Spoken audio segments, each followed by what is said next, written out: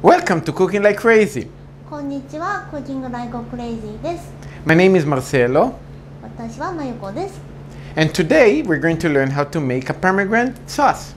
今日はザクロソースの手羽先和えを作ります。 This is a sweet sauce, so we can use it as dessert and also as dressing. このソースは甘いのでデザートやサラダのドレッシングにも使えます。 Let's go do it. さあ、今から始めます。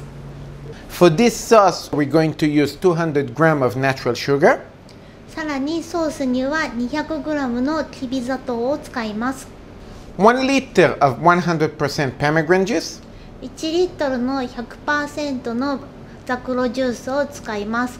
For this sauce, we're using 3 spoons of Gogh pomegranate vodka, 大さじ3杯のザクロの番号フォーウォッカを使います。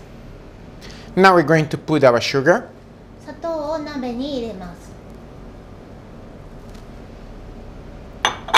and our pomegranate juice. ザクロジュースも入れます。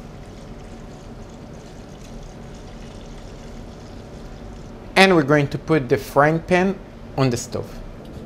そして鍋を火にかけます。 And we're going to open the fire.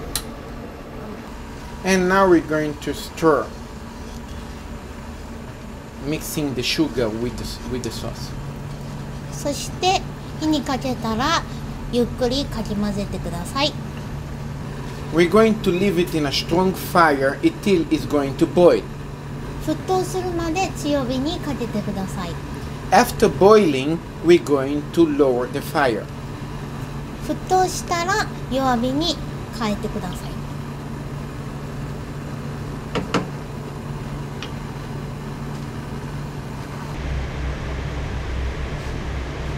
Okay, now we're going to close the fire. そして沸騰したら火を止めます。 You can see our sauce got reduced. ソースが濃くなったのが見えると思います。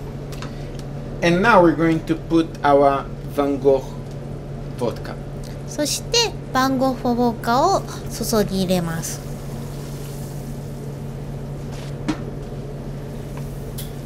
We're going to shake it a little bit. よくかき混ぜてください。 Wow, what a smell. What an amazing smell. Now we're going to let it cool down. そしてそのまま冷えるまで待ちます。 After the sauce is ready, you can put it in a jar and leave it in the refrigerator for at least 1 month.